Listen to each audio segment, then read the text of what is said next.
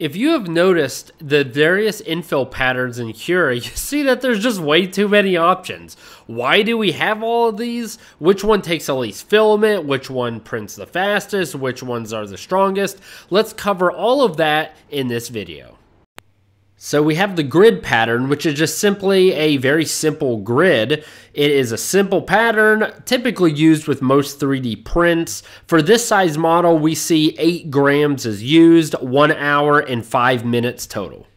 So the lines infill pattern honestly just look like the grid, just with smaller grids. It's supposed to be made for models and figurines that don't really require too much strength. But from what I can tell, it still takes 8 grams. It's not any faster at 1 hour and 5 minutes, but this is the line pattern. So this is a triangle pattern, and well, you guessed it, it's just an assortment of triangles. This is going to allow you to have more strength, and especially if you have something that looks like a pyramid or made of triangles, this will ensure that it is properly supported. Triangle has 8 grams of filament used at also 1 hour and 5 minutes. Now we have trihexagon, and it is an assortment of hexagons and triangles. This gives good support, stability, gives strength, and prevents bowing because there are smaller lines connected to each other within that support structure and that infill. For this, we still got 8 grams, and we knocked it down all the way to 1 hour and 4 minutes. Very impressive.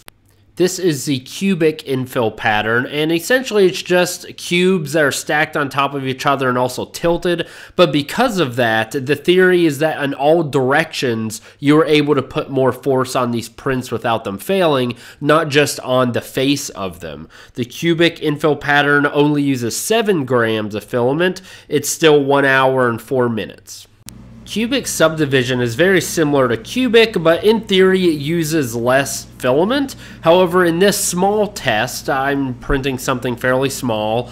This is not the case. It's still taking 7 grams, still takes 1 hour and 4 minutes, but still produces the same advantages as cubic. So octet has the same advantages as cubic, but it is stacked pyramids instead of cubes. It takes 8 grams of filament and is 1 hour and 4 minutes to completion. Quarter cubic is similar to octet, but the triangles are shifted. It also provides structural support on all sides of the model, not just on the faces. So advantages there is pretty strong. It does take 8 grams of filament and 1 hour, 5 minutes. So the concentric pattern not only looks cool, but is actually very good if you have something that you need to bend and flex. This allows the model to be able to do that. It takes 7 grams. It also takes 1 hour and 30 minutes for this column that I'm printing. If you notice, zigzag looks just like grid, but they're smaller boxes, so it's typically good for models, figurines, things that don't need a ton of structural integrity. It takes 8 grams and 1 hour and 5 minutes to print. So we fancy now with this cross. I mean, it has to probably be the coolest pattern, but it takes longer because obviously it's a bit more intricate. 7 grams, 1 hour, 13 minutes. So that does take longer than any other infill pattern. These are typically, again, good for models that you need to flex and bend. Cross 3D is a wacky and wonderful version of cross infill pattern with all the same advantages. It uses 7 grams of filament and a little less time at 1 hour and 11 minutes. So gyroid is a very unique infill pattern. Looks like kind of, I don't know, a bunch of waves. And because of that, it provides support on all sides of a model. So anything that may be stressed in any way, this would be a good option. It takes 7 grams and 1 hour and 10 minutes to print. So lightning is one of the more odd infill patterns, but the advantages are apparent. Only 5 grams of filament, 1 hour, 1 minute in order to print. However, at the sacrifice of using less filament and being so much faster, as you could tell, this probably isn't going to provide as much support. So stick to having little models or figurines, things that aren't going to be stressed much for this infill pattern. So I know the size of the model will impact these parameters in the result. So what I did next was scale the model so it's now 10 cm tall instead of 3 cm tall. I'm showing the results right here, and as expected, there are some big changes.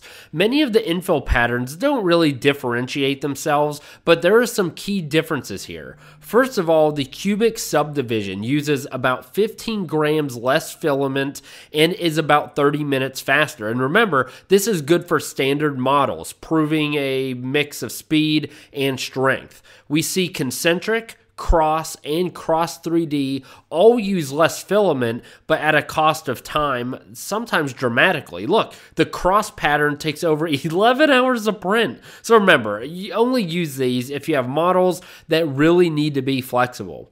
Then we have my buddy Lightning Infill, which saves over an hour of print time and uses less than half the filament than the standard infill patterns. Again, you are majorly going to sacrifice strength, but if you're printing models, this is perfect. This is definitely the infill pattern to go. And note that if you're printing something bigger than 10 cm, like most of us do, then the time and filament savings will scale and be even bigger. But this at least gives you a good idea of what to expect and what patterns to use when. At this point, I was going to do a stress test, but I'm going to save that for the next video so this doesn't get too long. So in conclusion, anything less than 5 cm tall or just a small model in general, I really don't think the infill pattern does much in terms of filament or time savings, and I'd also guess not too much in terms of strength, aside from Lightning, which looks to be weak. But if you scale up to a moderately sized print, cubic subdivision is definitely the way to go, unless you are making a flexible model,